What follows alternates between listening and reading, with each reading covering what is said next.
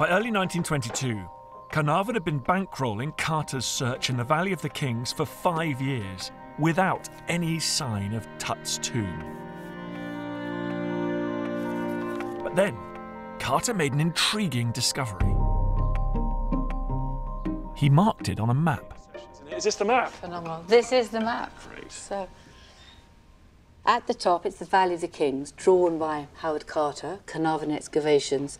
Lord Carnarvon Howard Carter exposed these workmen's huts in 1921, and this is the tomb of the great pharaoh Ramses VI, which stretches all the way back. Amazing. And when this was being dug, the workmen who were building it lived in these huts just here.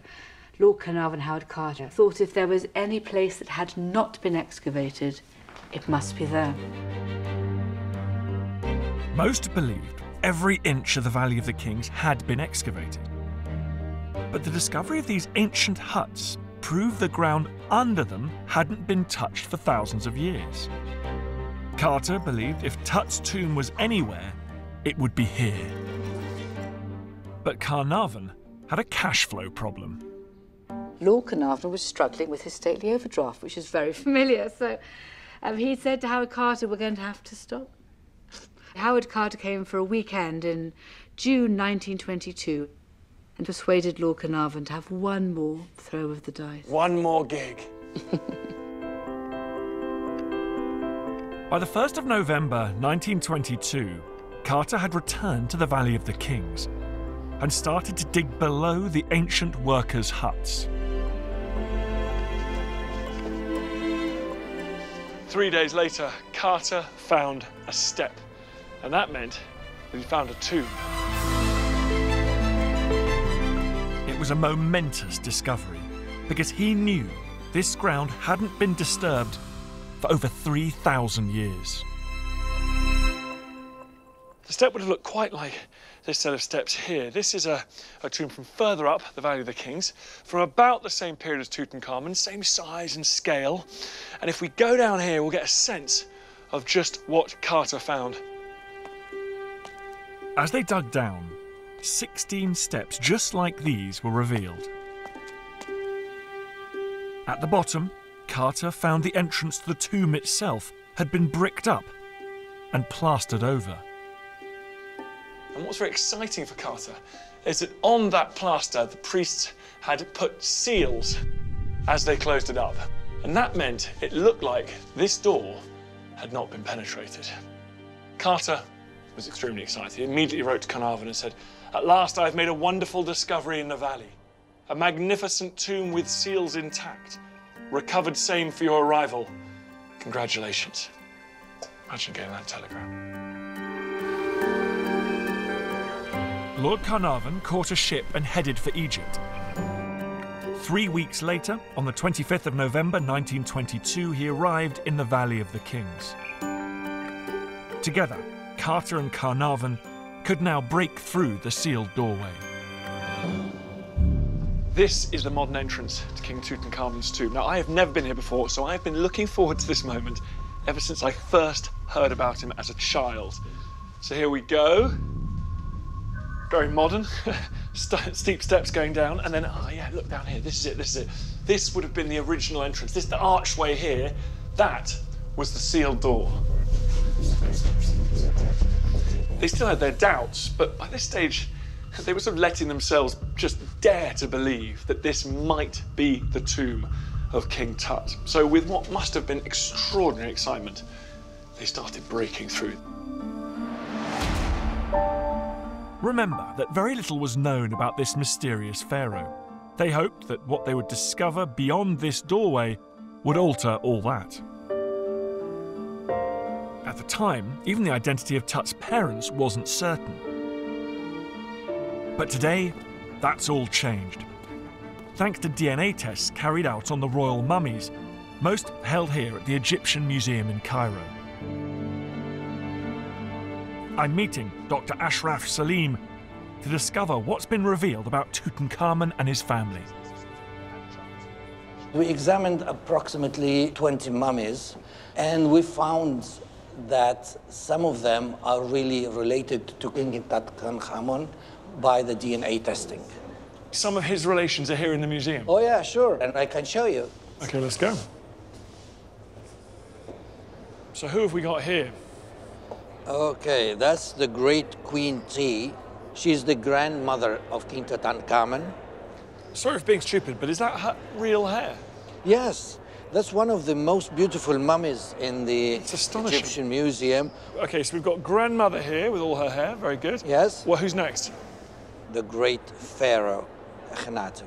It's the father of King Tutankhamun. In here we have bones, just bones, not a real mummy. We don't know why it was that, but that's what we're having here. And who else have we got? Which other relatives have we got? How exciting that you found all these people. It's remarkable. Yeah. And who's this one here? This is proved by the DNA testing to be the mother of King Tutankhamun. Really? And she was not only his mother, she was his aunt as well. Yes, because... So Akhenaten's sister? Exactly. No. Oh, yeah. Yeah. This was common in these days, that brother and sister get married. Really? So, yes. This incestuous relationship wasn't the only incredible secret revealed when Tut's DNA was tested. What other information could you glean about Tutankhamun himself? This was an incidental discovery that King Tut suffered from malaria. Malaria? Yes. Because I'm interested in how he died. Is malaria a possible cause of death? Yes, what he got was the malignant form, in a sense. It's the more aggressive type of malaria. And among the possible theories of cause of death of King Tutankhamun is malaria, yes. Professor Rooley is part of the team that CT scanned Tut's mummified body. Incredibly, we can now dissect it using this state-of-the-art virtual autopsy. This is the most amazing tool I've ever seen in my life. It's a great tool. It allows us to explore the whole mummy. You can actually get rid of some of the tissues. You can just show the bones, the more hard tissue. And also you can actually cut through the body in different slices. That's extraordinary. First, I want to know, did the real Tutankhamun actually look like the beautiful young man we know from his golden mask? Let's start with the side of the mummy. What we see here is that he has a sort of overbite, and also you see his quite special shape of his head. So, very prominent teeth, not quite how he's portrayed in his death mask. This is his Instagram face he's showing the world. What can we tell about his state of health in the last few days of his life? There's one area where we should have a close look at. That's his feet region. You see here that on the left feet you have like part of the toe missing in comparison to the right one.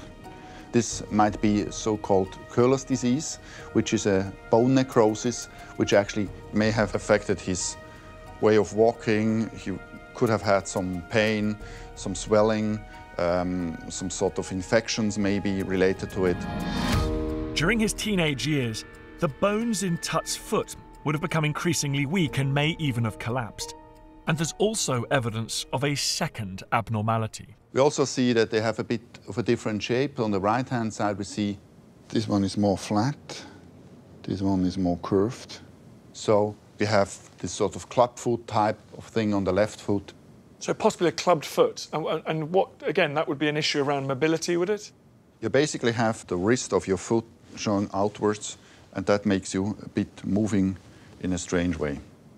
I think if the theory is true and he would have had pain and this deformity of the left foot, he may have been limping and using a stick. Uncomfortable. These serious conditions were probably congenital disorders caused by his family's inbreeding.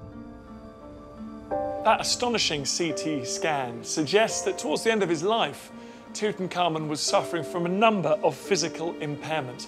He must have spent the last few months, days of his life in physical pain. But were these medical issues ultimately responsible for his death?